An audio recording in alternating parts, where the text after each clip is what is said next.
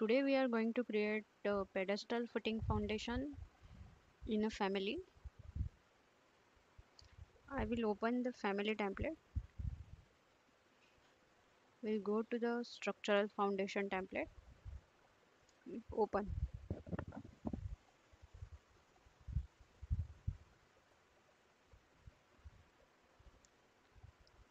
Let's start with how to create structural footing with pedestal. I will add some reference planes for footing foundation. Click on reference plane.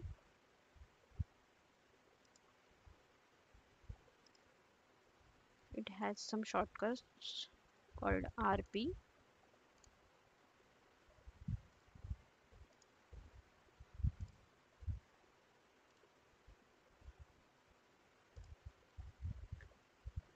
Now I will add some more reference planes for pedestal.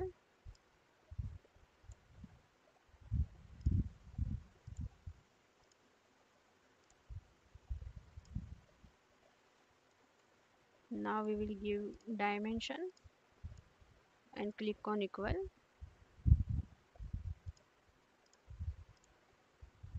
Again for this equal, and for pedestal also give dimension as equal.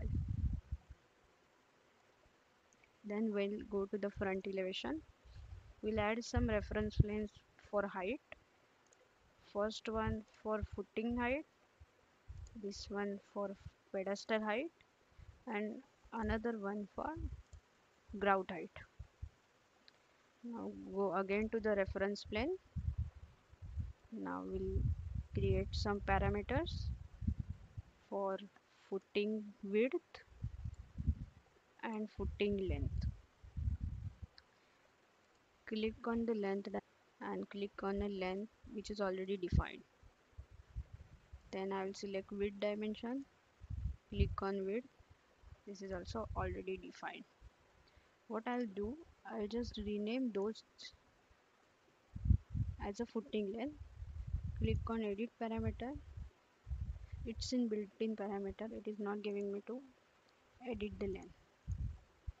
So right now we keep as it is. We'll go to the length again. We'll make it 1000 and width also 1000. Click on OK. You can see this centrally width has changed because we have given equal dimension to here.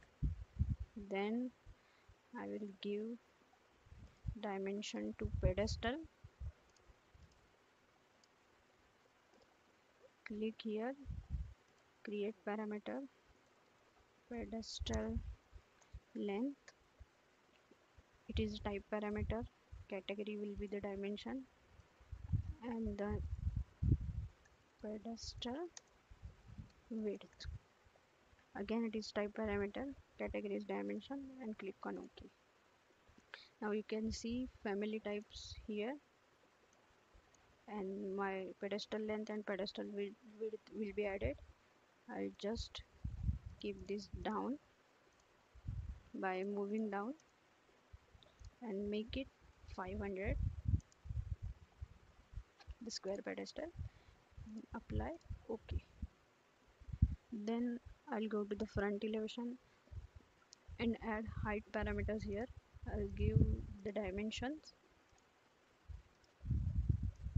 to my all the reference planes. Click here, go to parameter. We have some built-in parameter for foundation thickness. If you can see here, I'll just select that. Then for pedestal I need to add parameter like pedestal height. Again type parameter, group parameter under dimensions, click OK, and that is grout thickness. Okay, and again go to the family types here. Grout thickness will be 50 mm, foundation thickness 500 mm, and pedestal height will be 1500.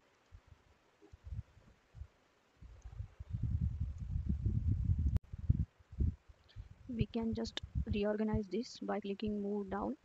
We can have now pedestal length, width, height in one by one. Then this is the foundation length, foundation width, and foundation thickness. I would like to add one more over here. We'll just click on OK and go to the reference plane, and we will add for grout one more reference plane for grout.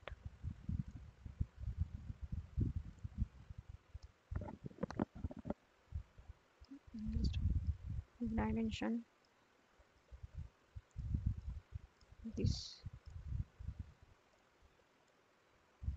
50 mm at all surrounding and lock those dimensions. Okay, the reference plane sketch is ready. Now we will start 3D modeling. Go to the create, extrusion, get a rectangle, click from this intersection to this intersection and finish. Now come to the front elevation, select that rectangle and lock with the foundation thickness. Then again come to the reference plane, go to create, extrusion, rectangle, click with pedestal reference planes, this to this intersection, click on finish. Again go to the front elevation. Now you will see this rectangle, it should move with this and lock here. Then again come to the bottom clip to the foundation thickness and lock here. Again go to the reference plane to create and get blend over here. Now we have to create base of grout, so we'll just click on rectangle. The base of grout is similar to the pedestal. Okay, then go to the edit top. Now we have to create top of grout, which is we have created some reference planes. Draw the rectangle over there and click on finish. Go to the front elevation. Now the top of grout will be this, make sure it should be locked, and bottom of grout will be top of pedestal, and make sure it is locked. Now you can see on a 3D. Okay, we can check whether our parameters are working or not. We will change the length of footing, click on apply. It is working perfectly. We change width of footing, we will change thickness of foundation, that we can check. Click on OK, go to the front elevation and we will see this. Then again we will go to and change the pedestal height, apply. You can see here grout thickness also we can change as a 25 thick and click on OK. Come to the reference planes. Now we change the pedestal length and width, you can see. Okay, we can change the grout chamfer also. I'll just quickly edit this dimension. We remove the lock and I'll add parameter. Select dimension, add parameter and say grout chamfer. Type parameter, group parameter under dimensions. We quickly select this dimension and change to the grout chamfer. And I will come here and we'll say grout chamfer is 25. Okay, you can see the 3D view. I would like to give some material, so I'll just add one more parameter. Go to the new parameter and we'll say foundation material and click on oh,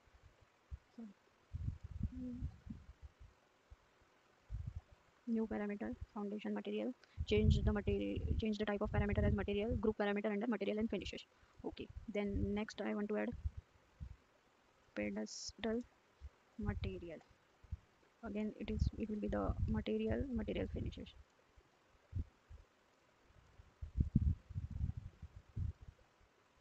Okay, now I'll click on OK. So you can always select material by clicking on this. Right now I will select concrete cast in place on all three. Okay, I will just change the dimension again.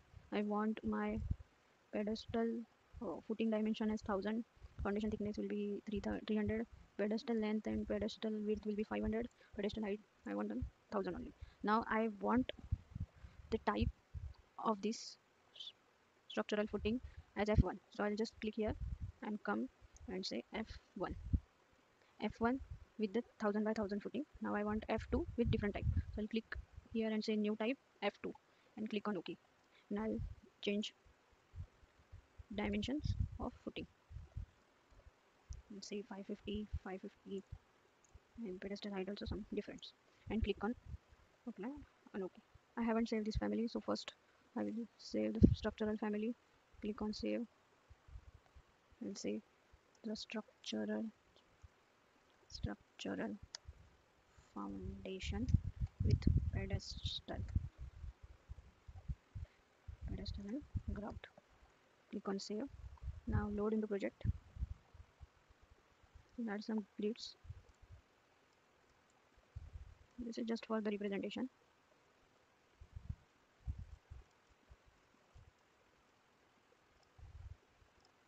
And we'll add that footing. Come to the component, place footing. You can see the structural foundation in pedestal and grout. We'll see the F1 and F2. I'll click on my grids, place those.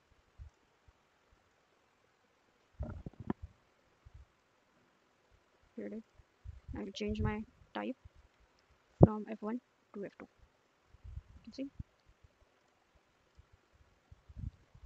this is how you can create structural footing. We can also create more types from here. Just go to the type properties, duplicate, and you can say F3 here. Click on OK. You can change the dimension, length. I'll give this 1500, 1500, 450, 750, 750, and pedestal have 1200. OK. You can see this is now F3. This is F2, F1, F2, sorry, and that one. Hope you like this video.